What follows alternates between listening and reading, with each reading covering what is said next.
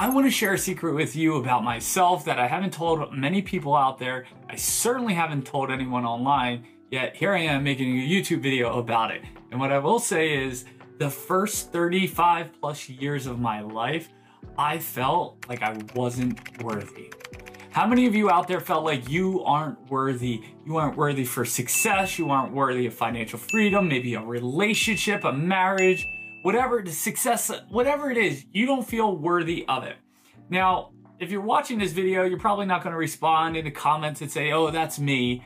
But I'm telling you, I've worked with people who are extremely successful that feel like they are unworthy of success. They self-sabotage and they lose it all. And I want to share with you my #1 strategy on how to develop self-worth the way I did to start being able to unlock healthy relationships, being able to unlock the ability to create wealth, financial freedom, and so on. My name's Joe Moffitt with Master Life by Design, and today's video is about my #1 strategy to create self-worth on your way to financial freedom. Because if you create financial freedom and you don't feel worthy, guess what's going to happen? You are going to self-sabotage. Yes, I said it, you will self-sabotage. How do I know? One, I did it. And I seen and coached many clients through it, but then also I've watched them self-sabotage after they stop working with me for whatever reason. But I will say this, I do know personally, because what happens is I remember I would get out of debt, and I was in $30,000 to $40,000 credit card debt, not only once or twice, I had to do it 3 times since I'm an overachiever. And every time I did, the reason why I went back into it, even if I started saving some money and I started to lose it all, is I didn't feel worthy of success. I certainly didn't feel worthy of financial freedom, but I couldn't even think about financial freedom because I was so buried in debt that even when I got to zero, it was like, okay, I just got here. I'm like, I can breathe again. I'm at neutral. And so what I did was I started to find the pattern within me with self-sabotage that I wasn't worthy of being successful, of having financial abundance.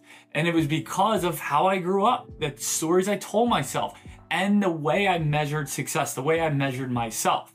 So I've seen it time and time with clients over and over and over. And so one of the strategies that I'm going to share with you today is really going to help with that. And see, I want to share with you that the measuring stick of life, of success, is not finances. Most people, they get their worth through how much they make, right? I certainly did for my entire life, pretty much. For over 35 years, everything was about how much money you made. Society teaches us that, right? It's social conditioning. We're all conditioned that if you're not making money, if you're not doing lavish trips, the nicest cars, the biggest house, who are you? And that's completely wrong. I'm here to tell you that is dead wrong. Do not believe that. But for 35 plus years, I believed that lie. That was my measuring stick. And so I started looking at, and here's the key distinction. This is the mindset shift. It's not about what you have on the outside. It's what you have on the inside. Think about this. Why are people who lose everything and go bankrupt, they have $0, they actually owe money, usually 6, 7 figures, why are they able to get everything back and more? If the measuring stick's on the outside and they have nothing, how are they feeling worthy enough to go recapture that? It's not about the outside, it's about the inside. Most people get that confused. Now, yes, we hear it all the time. You know, it's about what you think of yourself and how you think of yourself. And it sounds cute, it sounds powerful, but do we really believe it? And I am here to tell you that is absolutely true. And I've seen it time and time again. And the reason why people are able to make that stuff back and even more is because of how they see themselves on the inside. And that is they have that self-worth. They're able, you look at people who they might not, you might have a skill set that's better than someone else next to you, but yet they charge more money than you. Why is it? They have a self-worth to charge that much. Now the skill might not be there, or maybe it is, but for most, sometimes in these examples I've seen it where their skill set's certainly not there, but they're charging more. In fact, I remember I had a client who was brand new into coaching. He started trying to charge so much more, and I was like, man, his worth around money and what he brings to the coaching table is certainly more than me. And I was like, wow, but he really didn't sign up that many people at that price point, and they had to slowly come back down. It's not because he wasn't a good coach. He was just in beginning stages. He was learning, but he was overly optimistic at the same time. Doesn't mean he can't get there. So anyway, with that being said, I want to help you if you're not going to admit, like, oh, I don't feel worthy. Look, it's not a matter of if you feel worthy. It's a matter of where do you not feel worthy in some area of your life, right? We tend to say, oh, I have self-worth over every, as a macro comment, right? But really in different areas of life, we don't always feel worthy. I know people, they do not feel worthy in their finances, but they feel so worthy in their parenting skills. Or maybe they have a great marriage, but they're not good at fitness. They don't feel worthy enough to have, success in the health and fitness space. And it's not a lack of strategy, it's a lack of psychology. And so what I want to share with you today is the number one way to turn your self-worth around. And I'm talking on a macro level. As you dive into these areas, you can also start doing this exercise in independent areas like finances or health or whatnot. But I want to talk about self-worth as a whole. And once you've established this and go through this exercise and really own it over time, you're going to feel worthy of financial freedom. You're going to feel worthy of success because it's not a matter of external, it's a matter of internal. So here it is. You guys ready to jump in? Let's do it. All right. So what we're going to do is, the first thing is you have to write down 15 qualities that are great about you. Now, you might sit there and be like, oh, Joe, that's easy. I'm successful. I'm a great parent, right? But those are external qualities.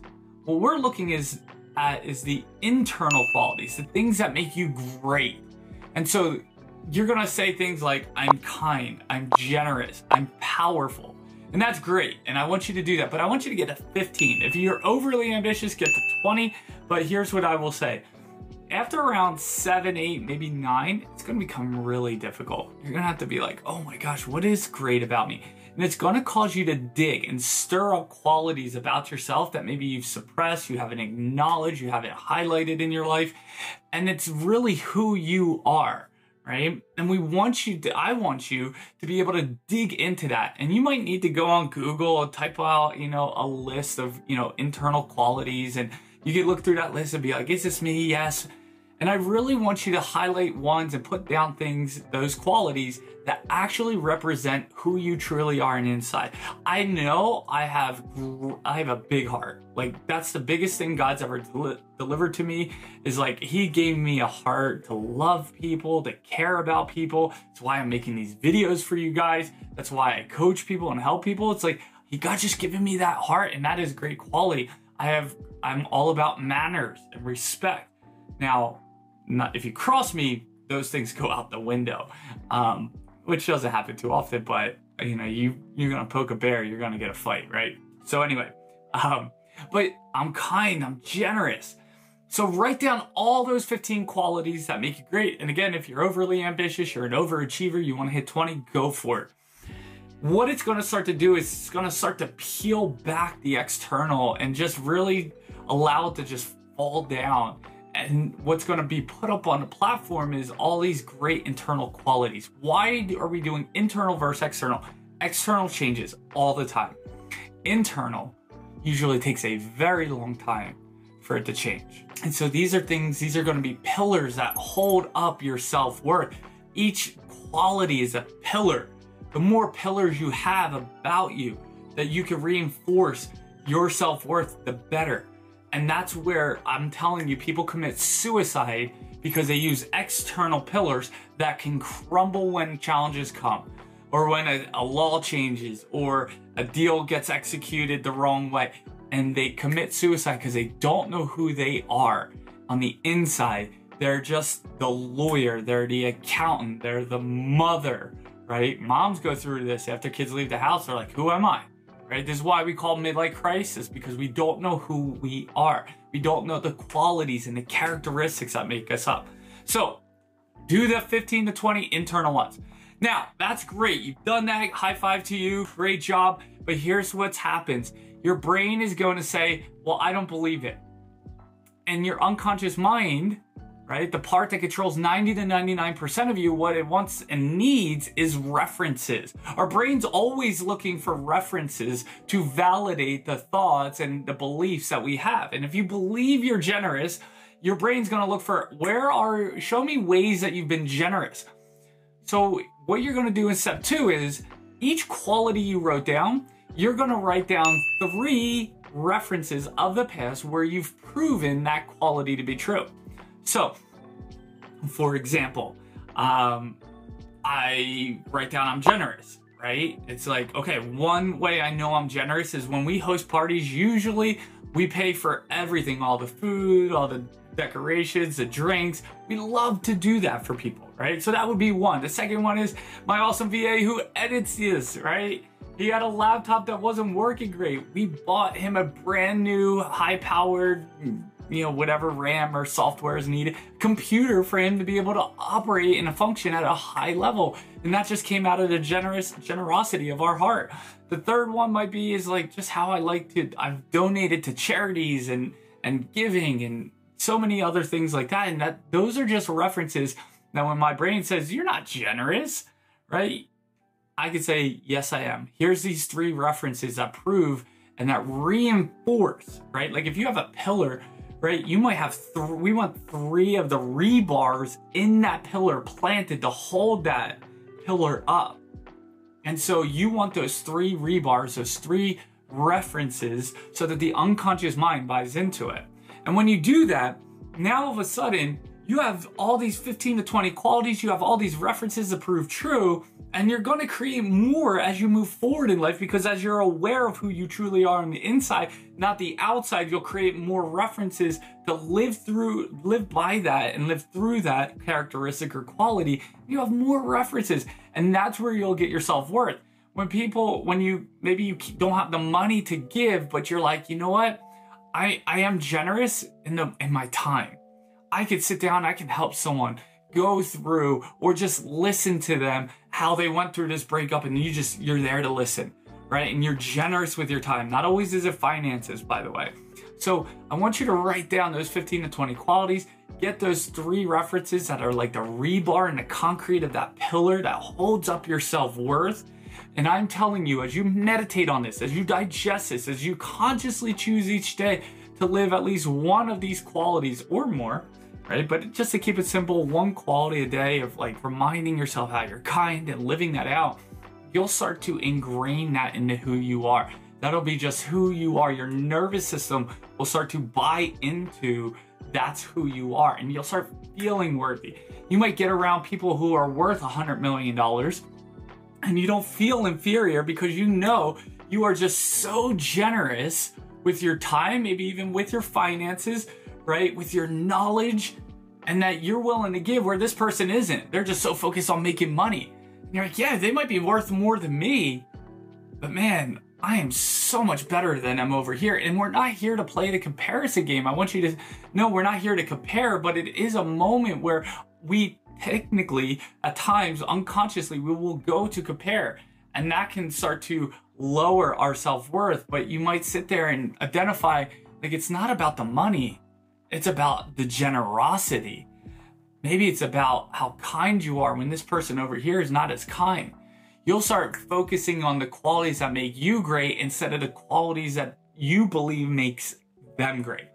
That is a huge distinction. So when you can make that shift, that's when you'll feel worthy of success. That's when you'll feel worthy that you could charge more. That's when you're going to feel worthy to start your own business, to invest in a real estate, to invest in passive income opportunities, where you will feel worthy when you actually have achieved financial freedom and you don't feel bad because others around you didn't choose to make those choices to do the same things you've done. You'll be able to feel worthy of your success, your financial freedom, and you'll have the heart and the qualities and characteristics to help others, if they so choose, to partner with you on the path or follow you or get even your coaching one step ahead. So I hope that makes sense. It is one of the most powerful exercises I've done, my clients have done, that's given them extreme success in filling up their cup, filling up their worth bucket. And remember, every quality is a pillar. Every reference is like the rebar that's inside it that holds it strong. And so the more pillars you have, the more rebar you have, the more successful that building will last for the long haul. The more you will last in the long haul. All right, so with that being said, I share my secret on how I was feeling so unworthy throughout my almost entire life. At least within the last 3 to 5 years, I've started working on that and working through that.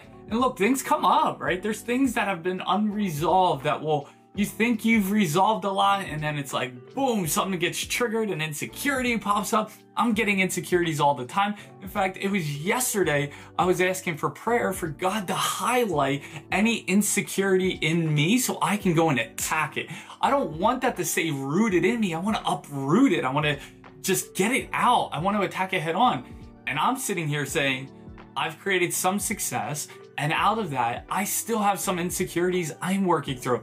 Now, I know if I'm working through it, there's got to be something in you that you haven't addressed and you need to work through. And if that's you, this exercise can be extremely powerful. It's not the end all be all, but you may need a coach to help support you in rooting out those insecurities, finding where they are, uprooting them, and planting something great within you, and so that you can go out and fulfill your mission or your purpose that God's given you.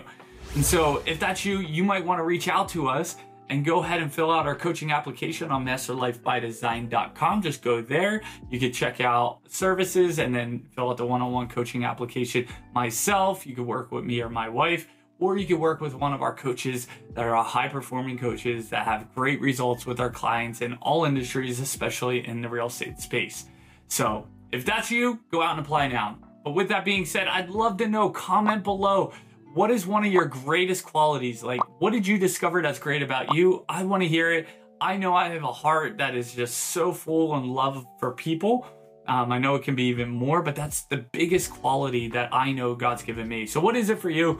Make sure you give it a thumbs up. Also, subscribe, right? So that you know when these videos come out, hit that notification button. So when these videos come out, you can jump into them. Me and my wife talked about it while we were on our adventures, because we went to the East Coast for a week at a beach house, and then we went camping out here, Boise, about 3 hours away, and we were talking about how we need to get her on. So if you have any topics or anything that you feel you would like her to touch on, we're gonna do a video together, and then a video by herself, which is gonna be awesome because she's so powerful. She's so amazing. She is a wealth of knowledge. She coaches me when I need it. And I think you guys are gonna really enjoy the way she communicates, the knowledge that she has. Plus, she's extremely easy on the eyes. So at least I think so. I think she's gorgeous. So anyway, we will be having more of those come out. So make sure you hit that subscribe button. But other than that, thank you guys for tuning in. My name's Joe Moffitt with Master Life by Design. Have a great one. See you guys.